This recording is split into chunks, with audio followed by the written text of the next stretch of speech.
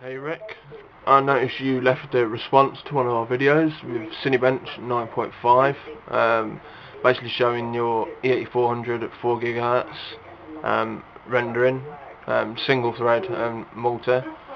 I just thought it'd be interesting basically to see how the i7 compares to the E8400 in doing the same task. Obviously everybody knows that it's going to be quicker, but I just thought it might be interesting to see by how much and whether the single core rendering test, whether that's any faster, slower, the same. So I'm going to run the single CPU first, see what sort of speed we get.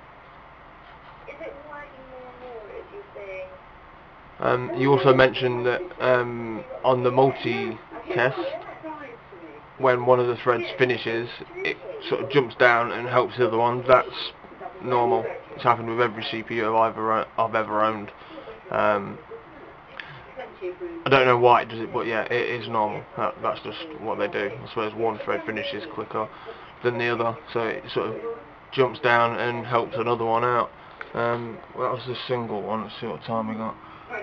We got 24 seconds on the single CPU.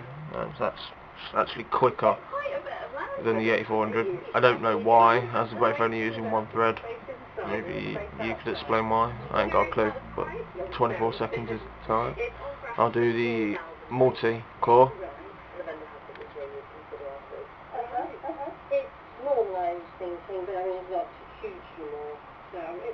That was quick. And that 7 seconds. You see it very well. 7 seconds. That's ridiculous.